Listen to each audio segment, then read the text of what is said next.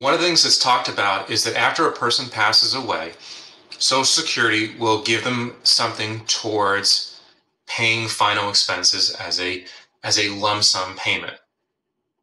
That is not exactly correct. You see, there's only a few different people that are actually entitled to a Social Security death benefit. That is a spouse, a minor child, or a child with a disability, whether they're still a minor, meaning under 18, or they're an adult and they can prove that they have a disability. That's it. Other than that, there is no death benefit from Social Security. So at the time of this video, there's talk about $255 that'll come from Social Security. That doesn't happen unless it's going to a spouse. So take, for example, hypothetically, a mother and a father, both parents pass away at the exact same time. There is no Social Security benefit for either of them to the children, unless there's a minor and then there's a guardian that can help with the claim for it. That's it.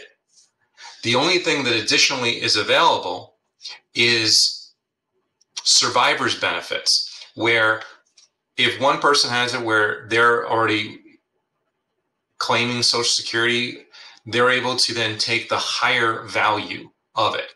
So for example, say one person's Social Security is $1,000 a month. The other one is, say, $1,900 a month. The person that passed away that had $1,900, the survivor, the husband or wife, can take over that survivor benefit and take over the higher amount. They can do that. And the way this whole process works is you file a claim with Social Security to let them know that you're trying to take survivor benefits or lump sum payment capabilities. What happens is that you first make the claim, then they schedule a date with you to review over the details, make sure that you're able to fill out appropriate forms and documentation to prove who you are. During the first phone call while you're doing this, they ask you specific questions to guarantee that you're someone that knows the person in more detail. Not to go into all the details about that, but things like parent, maiden name, and other specific information that you would need to know in order to identify yourself as a specific person that is the survivor. Then you have it where an appointment is then made. They speak to you on the phone more, then they work with you to fill out the forms. Once the forms are then filled out, then the lump sum payment is then transferred into the bank account or a check, depending on how you set that up. And if it's the survivor benefit takeover of the account, then that higher amount is then handled over the next month or so with Social Security. That's all that happens.